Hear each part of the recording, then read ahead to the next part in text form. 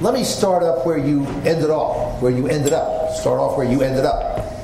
If I heard you right, you said that if we did all the things that we ought to do on healthcare, we would cut the fiscal gap in 2050 from 8% to 6% of GDP. No, that was the 75-year fiscal gap in present value. Okay, but there's still a big gap. Right. So that's what I was going to ask.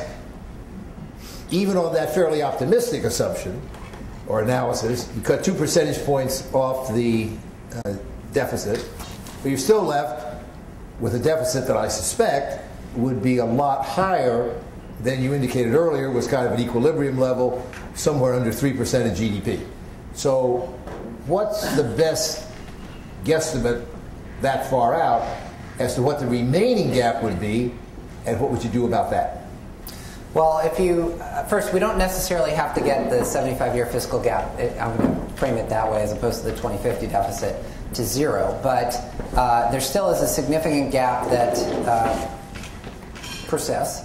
And part of that, frankly, is going to have to come on the revenue side, because we are asking the federal government, and this returns to the 2015 deficit problem, but we are asking, in a sense, we're asking the federal government to perform a variety of functions that are incompatible with the revenue base that we're providing.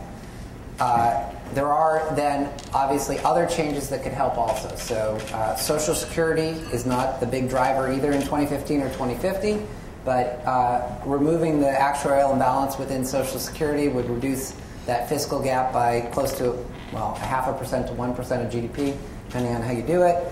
You throw in some revenue and you're getting within shooting distance of a much more sustainable fiscal course.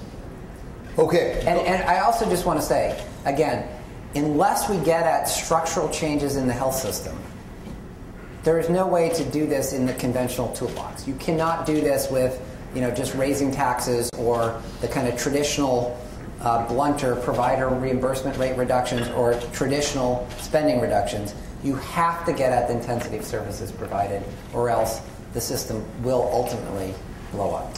Well, I suspect we're going to have a lot of questions on that, but before we get to that, let me just ask one more question on the macro context. You've now acknowledged or suggested that something significant on the revenue side is going to be needed to deal with both the 2015 problem and the 2050 problem. What's your preference? What do you think is the right way to go about the revenue shortfall, taking into account, of course, the political realities and what is least unlikely to be acceptable? Well, I have learned that it's a lot easier to come up with revenue proposals when you're sitting at IAE or Brookings than to actually get them enacted. So I think the final part of your question is the most important, which is you can design whatever revenue scheme you think is optimal, but the key question is a political economy one. From that perspective, among the very unattractive alternatives, I think the best possible option is simply to allow all of the tax cuts, and by that I am including the middle class ones, the whole thing, to expire when they're scheduled to expire. That would have 3 benefits. The first is that... which is the end of next year. Yeah. 3 benefits. The first is that it would basically fill in the gap that is our 2015 problem. If you do something on the spending side, it would raise 1 to 1.5% of GDP, depending on interactions with alternative minimum tax. So it would sort of do the work that's necessary. The second is that it has the benefit of familiarity. All that it would do is return the tax code to the form that it had in the 1990s. So we've already lived through that. It's kind of hard to argue that it would cause economic catastrophe and disaster. It may not be the optimal tax code by any measure, but at least we have experienced it, as opposed to new forms of revenue where it's easy to demagogue and create perhaps misimpressions about the impact. And then finally, it is the only significant revenue increase that would only require 34 votes in the Senate, as opposed to either 60 or 50, and most likely 60 votes. That's a huge difference. And there is no other 34-vote revenue increase of any significant size. So to my mind, among the incredibly unattractive options, that is the one that has the most benefit to. And would that have enough revenue payoff to deal with this long-run perspective as well? Look, if we got another 1 to 1.5% of GDP, that's, you do Social Security also, you're starting to get there. Okay, terrific. All right, the floor is open. Questions both on the macro framework, which Pete obviously knows about comprehensively, but also on the healthcare specifics. Howard, please let me ask you, identify yourself and then fire away. Hi, Howard Rosen with Peterson Institute. Peter, you seem to put a lot of attention to this regional differences in medical costs. To what extent can that be explained by differences in demographics and incidences of illnesses across the country? The short answer is a little bit. I tried to put up that slide from MedPAC that controls for demographics and health status. And what you see is the variation is reduced. I would say if you need a rough rule of thumb, it's reduced kind of by a quarter to a third once you control for not only demographics and health status, but differential costs of building hospitals and so on and so forth across different parts of the country. So the short answer is there still is a huge amount of variation that persists even after you throw in those adjustment factors. But they do provide some explanatory power, just not the whole ballgame. And I would also say what's fascinating is, and I've now seen this at a variety of leading hospital systems, it's not just the variation across the systems or across the regions. When you actually put in a health IT system and folks can start to see their utilization factors relative to other doctors, the variation is often phenomenally large, shockingly large, even from the doctors' perspectives themselves, to the extent that initially sometimes they don't even believe it. But there is a huge amount of variation that exists, and that with better technology, if you don't measure it, you can't manage it. And with better technology, again, doctors and hospitals can do a better job of narrowing unwarranted variation. Now, I should immediately say there's a bunch of variation that is to be expected and that should happen. But I think what we want to get at is when it's happening just because it's what I'll call it's just the way we do it here medicine. That kind of variation we want to get rid of. So it is not uncommon for a new doctor switching hospitals to see much different behavioral patterns for the same kind of cases. And when asking, I think Zeke Emanuel in the intro to one of his books kind of said, well, why are we employing the test here instead of here? And the response was, that's just the way we do it here. That is what we need to get at. Okay, next question. Stun them into silence, Fred. Stun them into silence. Let me take you up on your invitation to further elaborate on the slide you went through rather quickly, which I think had to be one of the most crucial ones, how you affect the change from paying for volume to paying for results. You had 4 different alternatives up there, but that seemed to me at the heart of your analysis of reform and what is core to any kind of sensible change. Talk a little more about how you do that, how you change that fundamental incentive component of the system. Well, let's go through some of the ideas. So an accountable care organization, the theory of the case here is that you're going to band doctors and hospitals together financially and make them responsible for the all-in care of particular beneficiaries or patients. As many people may know, the initial regs that have come out, or proposed regs on accountable care organizations, that's the right way of putting it. I guess in the question of whether you set the bar high and force people to stretch, or you set the bar lower and you don't get as much behavioral response, I think it's widely perceived that the initial regs or proposed regs really set the bar very high. And the risk at that point is that if those become final, that there may not be that many participants. So those who do participate, you really get a lot of traction out of, but you may not get a lot of participation. I just joined the board of a major hospital in New York, and I think, for example, I don't think it's likely that that hospital is going to play if the regs turn out the way that they have been proposed. You can give us a few examples of current, if there are current accountable health organizations, accountable care organizations that are in this basket? Well, one of the problems is that the term is a little nebulous. So what I just described is the concept. There are some real-life examples, but the compensation doesn't really follow the form. And so I wouldn't really call them true accountable care organizations yet. Bundled payments are a payment for, instead of paying for each procedure, you're going to pay for someone with diabetes.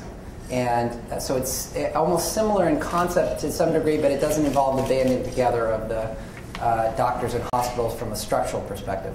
Let me give you another actually specific example where I think something like the IPAB may be crucial. Maybe 6 months ago, writing in the New York Times, David Leonhardt wrote up a proposal from Peter Bach at Sloan Kettering and someone else to reimburse new technologies under Medicare for 3 years. And then if the new technology has not been shown to be more effective than the existing technology, reimburse at the rate of the old technology. Currently, we just reimburse the new cost regardless. So he uses the example of prostate cancer where there are 3 different technologies, a $10,000 one, $40,000 and $50,000. The $40,000 and $50,000 newer technologies have some lifestyle benefits associated with them, but they have not been shown to be more medically effective than the older technology. So he'd reimburse even the new ones at $10,000. That kind of change, you can debate the specifics, how many years, how it's evaluated, so on and so forth. But that kind of proposal would shift the incentives for innovation towards actually making medical effectiveness rather than just something that's new. The probability that you could get that through the normal legislative process strikes me as exceptionally low. And I checked with the authors whether that kind of proposal, given the constraints that do exist on the IPAB, whether that could be proposed by the IPAB, and the answer is yes. So done that way, the probability is not 100%, maybe it's only 20 or 30 or 40%, but it's a lot better than effectively zero. And just to elaborate a little bit, you started to do it with your example of prostate cancer, but what is the measurement tool that could be applied to determine whether quality of care has been improved, meets whatever the thresholds are, and therefore implements that concept in an effective way? Very challenging. The measures of quality, as I tried to emphasize up front, are still quite imperfect, and frankly, there's a lot of ambiguity surrounding exactly how we will measure quality in a variety of these settings. But it is also worth noting, I'm not necessarily embracing this, but it is worth noting there are other systems that already do this. So for example, what's a good example? In the pharmaceutical space for drugs in France, what they do is there are tiers of different innovations. Something that's a small improvement gets reimbursed in one way. Something that's a leapfrog, big improvement, gets reimbursed in another way.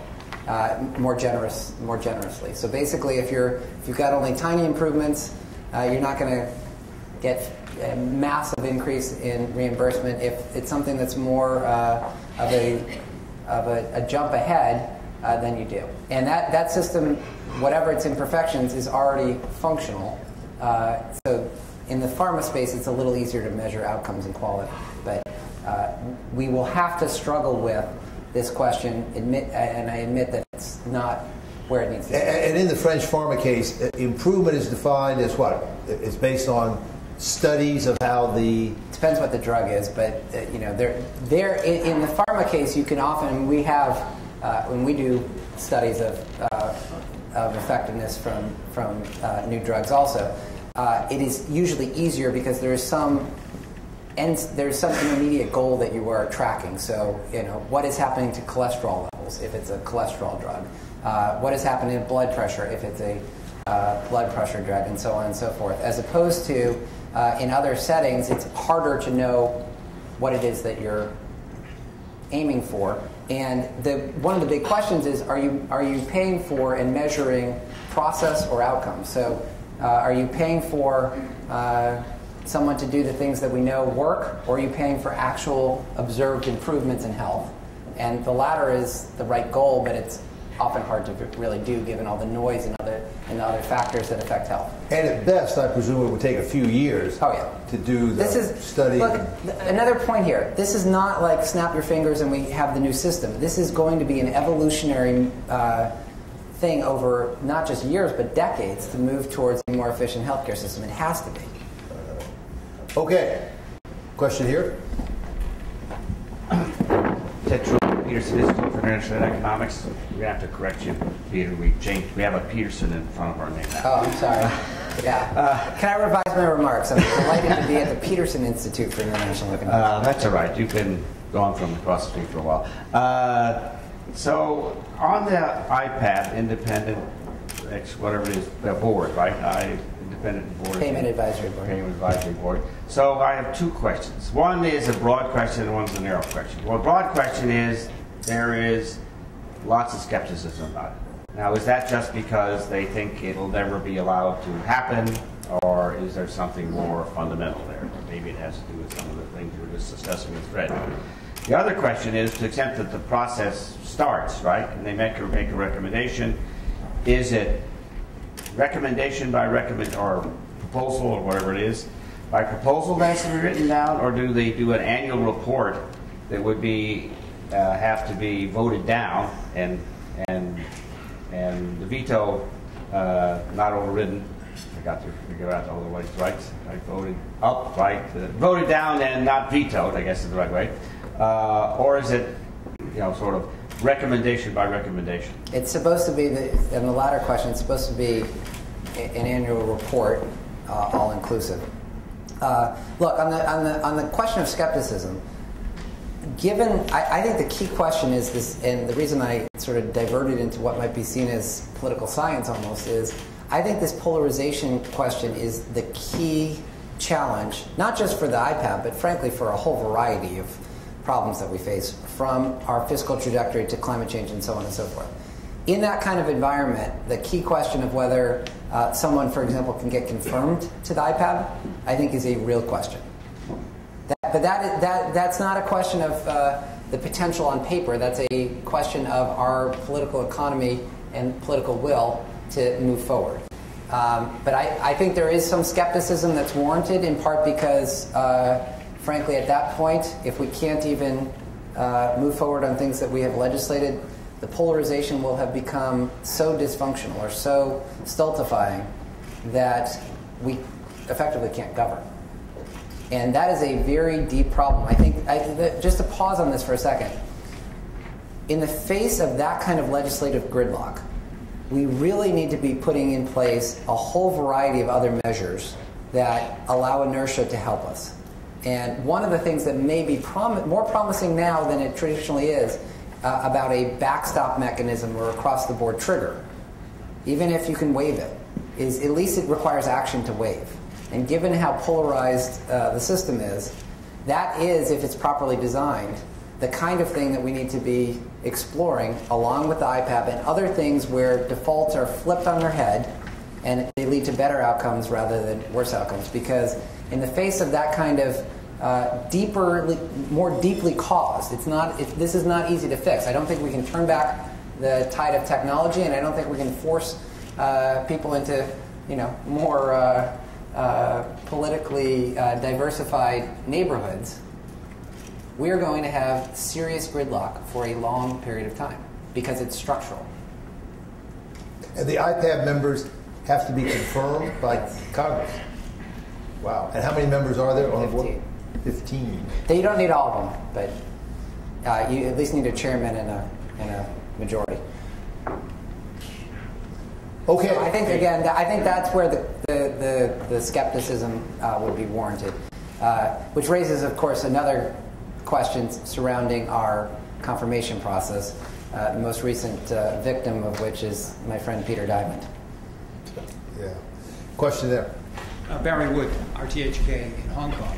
Peter, given your different perspectives in the White House, CBO, private sector, what do you think is the most likely scenario for congressional action eventually on overall deficit reduction? Is it likely to happen in the next year or two, or is it more likely to happen as a result of an event, a bond market event, a collapse of the dollar? The latter. In particular, look, our political system has never dealt well with gradual long-term problems. And given this, and that is very substantially exacerbated by the polarization that I tried to document.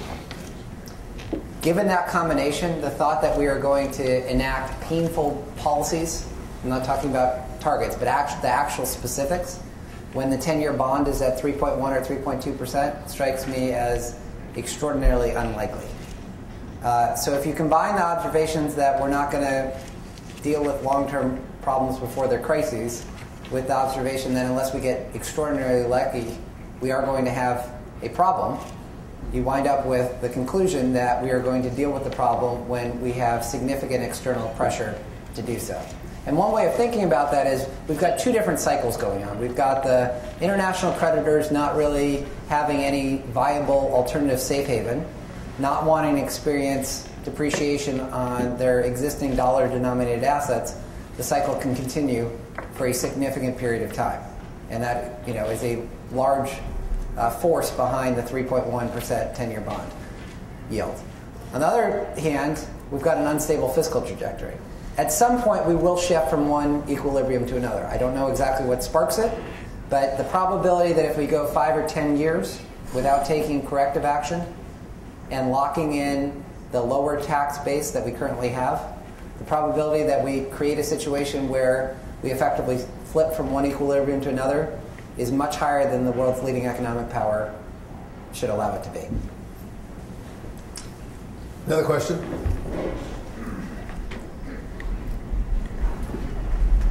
My name is Bill McGreevy, and I teach on this topic over at Georgetown. And I like to show the students a little cartoon from New Yorker, which shows a doctor behind his desk saying, "I'm a doctor. I can add the term ectomy to any word I want to." I take it as an example. The medical profession is sort of on top in this country, very high status and the like. Hospitals are very important to people. Doctors are important to people. Somewhere or other, absolutely you're right that the high incidence of expenditure in a small share of the population is a big deal, a very important feature. But how do you convince people to think that they should in any way ever question the views that a medical doctor gives them?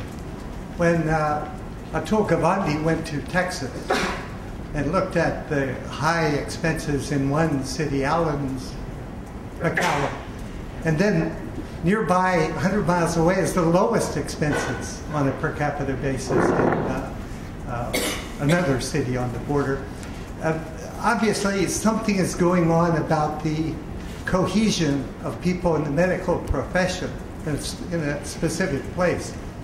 If you have a situation where what we call principal agent problem, the agent, the medical doctor, the hospital, tells you what you need to do, very hard to argue. It seems to me from the top what has to be imposed is some effort to reduce costs by providing people a way out. I don't know if it means subsidizing the gradual reduction of the number of hospitals or whatever that might be required. But that requires a plan itself, it seems to me. And that's one thing I'd be interested to know, if you see that as a necessary step along the way. Well, let me say two things. First, I don't think you're going to fundamentally create a situation in which, especially in complex cases, individuals are pushing back hard against doctors. I mean, I guess that was supposed to be my personal example from an ICU setting where we had all the outside expertise possible, and even in that case, frankly, we were doing what the doctor suggested, which brought me to the conclusion that you have to get at, it's much better to focus on what that doctor is recommending as opposed to thinking that you're going to have the doctor's recommendations stay on the same course that they're on and that you're somehow going to overcome that or change the path of health expenditures. I think that can be helpful as a supplement, but if you lead with that, if that's your main theory of the case, I don't think you're going to make much progress. The second point I would make is there are examples. So, for example, in La Crosse, Wisconsin, there is a hospital, Gunderson Lutheran, that basically forces individuals when they become admitted to sign an advance directive, and it gets incorporated into the electronic health record there, so that all the providers have access to it. They are now a very low-cost provider. What's interesting about advance directives is advance directives, which define what your end-of-life care is supposed to be like, they're a form of consumer-directed healthcare, because the individual is defining what that care should be like.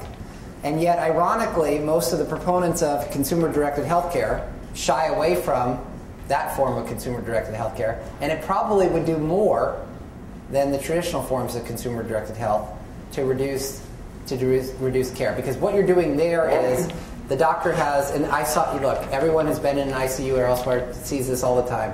There are paths that a doctor can recommend, and the doctor's kind of looking for guidance on the more intense approach or the less intense approach. And an advance directive provides that guidance that then informs. If you're asking what will most likely affect what those recommendations are, I think the advance directive is the most auspicious form of consumer-directed health along that dimension. Pete, I had a recent personal example, too, that I want to try out on you, because I think it reflects a number of the points you've been making. And I'm afraid it illustrates what's wrong with the current system and why costs go up so rapidly rather than go in the direction we both want. I've got a mother who's 105 and a half.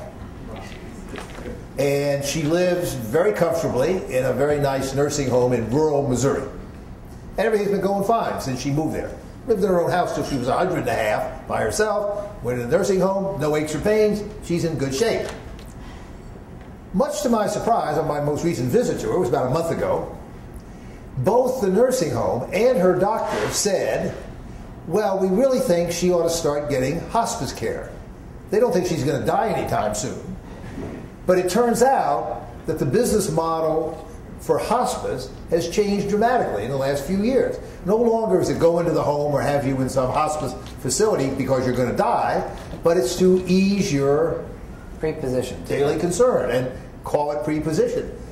Turns out a third of the people in my mother's nursing home are under hospice care. So I said to myself, why is this? Doesn't the nursing home staff take care of her? Well, yes, but they would do better. Same thing to the doctor. Well, they would do better. It turns out that Medicare pays. So from the standpoint of the nursing home, it's additional personnel so they can reduce the pressure on their own people and maybe even lay off a few. From the standpoint of the doctor, it's somebody else kind of watching over her several times a week, so he doesn't have to watch over her so much himself. Medicare pays. So their pitch to me was, well, of course you'd want to do it, wouldn't you? Because it doesn't cost you anything, and it'll make her more comfortable, and it's got more people watching her, and so who's to worry? Well, as the hopefully devoted son of my 105-year-old mother, that was a persuasive argument. But from my concern about the healthcare system and overall costs, it struck me as pretty bizarre.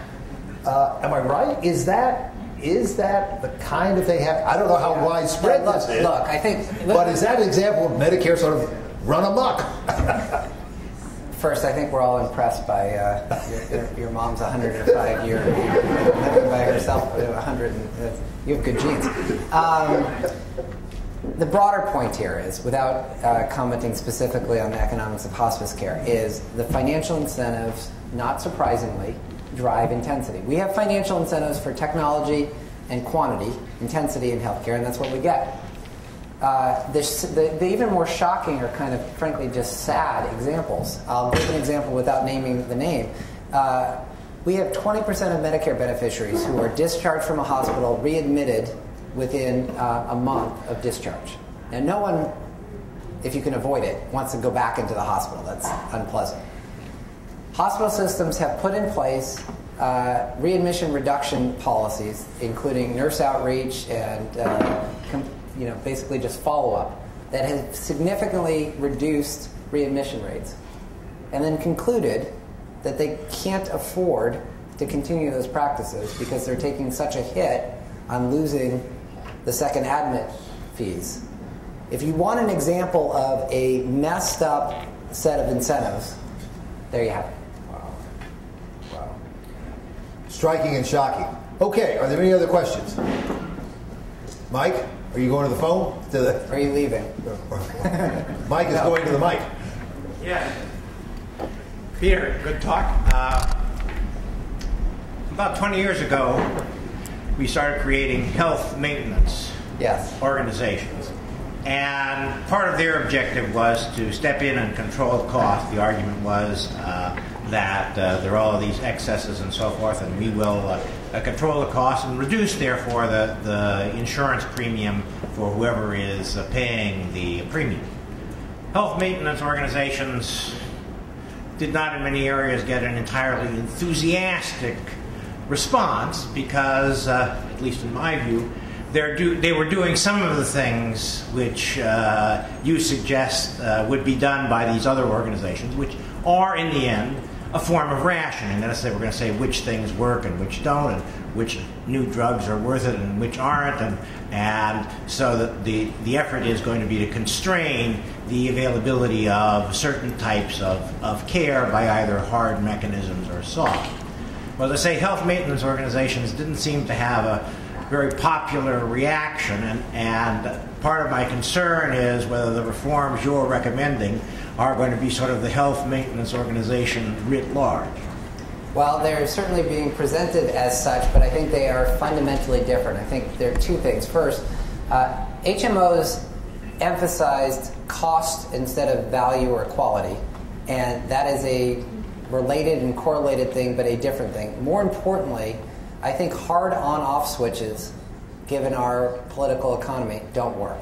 So you kind of mush together hard and soft. I think it's much different to say this new technology has not been shown to be more effective than the existing technology, so you're not allowed access to it at all, as opposed to this new technology has not been shown to be more effective than the old one, and we're not going to pay more for it. So the doctor can still do it, but you're going to get reimbursed at $10,000. Or in the private sector, there's now movement towards value-based insurance schemes where your co-payment might be a little bit higher for the treatment that has not been shown to be as effective relative to something else.